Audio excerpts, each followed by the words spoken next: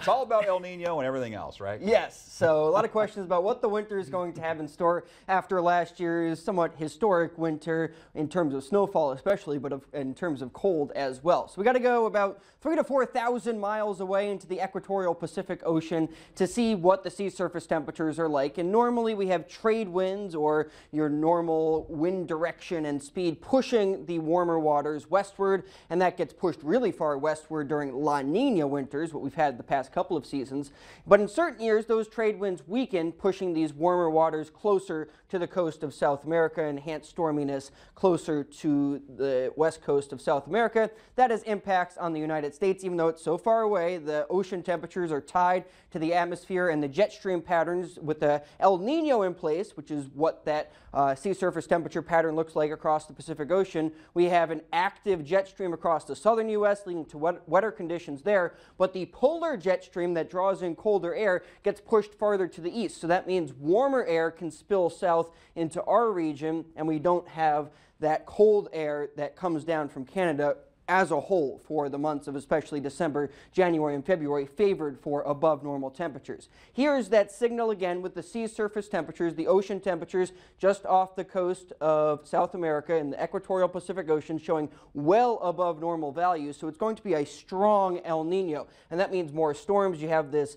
couplet between the ocean, where the ocean kind of feeds into the atmosphere, leads to circulations, and there's certain atmospheric circulations on a larger scale that intensify those jet streams, especially that southern subtropical jet stream across the southern U.S., leading to the wetter conditions closer to the Gulf of Mexico and even into portions of the desert Southwest. But with that polar jet stream pushed farther east, that means the Pacific Northwest and the northern plains usually sees those above normal temperatures in these El Nino years. Now, we've been in La Nina for the past 3 winters, this triple dip La Nina, and that has actually led to above normal temperatures in the winter of 2020 to 2021, which was not really what we were expecting, but it certainly led to a more very La Nina.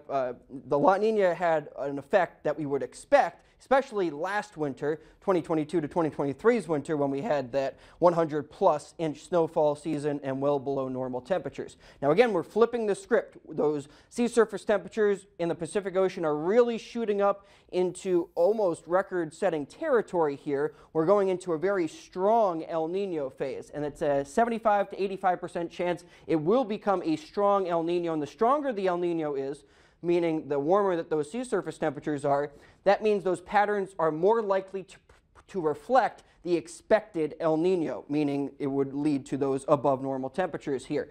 Now, past very strong El Ninos, one being from 2015 to 2016, that winter had well above normal temperatures and very little snow. The winters of 97 to 98, 82 to 83 are also strong El Nino winters that featured well above normal temperatures and very little snow. Our normal seasonal snowfall is about 50 inches. So could we be in store for that? Well, there's a higher correlation between the El Nino and temperature versus precipitation. That means it's more reliable for temperature forecasting. There's a higher correlation with that connection in the Pacific Ocean to our weather with temperature compared to a lower correlation, meaning it's not as reliable for snowfall forecasting across our region. So therefore, snowfall during all El Nino winters, it's kind of a mixed signal. There is a signal towards somewhat near normal amounts of snowfall and a lower potential of seeing above normal amounts of snowfall. This is the chance of seeing an above normal snowfall during El Nino winters,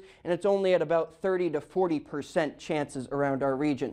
So past El Ninos, again, looking at an analysis of them, showing a pretty strong signal for the above normal temperatures on the top graph there. But on the bottom map here, showing the near normal precipitation amounts might be a little bit more favored, or kind of there's not enough of a strong signal with all those past El Nino winters to really give as strong of a signal for precipitation as there is for those warmer temperatures. And again, we're talking about temperatures averaged out over the period. There will be cold snaps, there will of course be snowstorms, but we're thinking that there's going to be, as a whole, warmer than normal temperatures especially. So let's look at a few maps here. The second half of November featuring above normal temperatures, that's in the forecast, kind of a weak signal for below normal amounts of precipitation, and this is as our normal highs slide into the lower 30s. Now, as we get more into the winter months, looking at November, December, and January, still with that signal of above normal temperatures around here, with below normal amounts of precipitation as somewhat of a favoring, kind of lower confidence in that precipitation forecast. Still with the medium confidence for above normal temperatures for meteorological winter, December, January, and February, and that's when our normal high temperatures are only in the 20s. So again, we're favored to be above that value.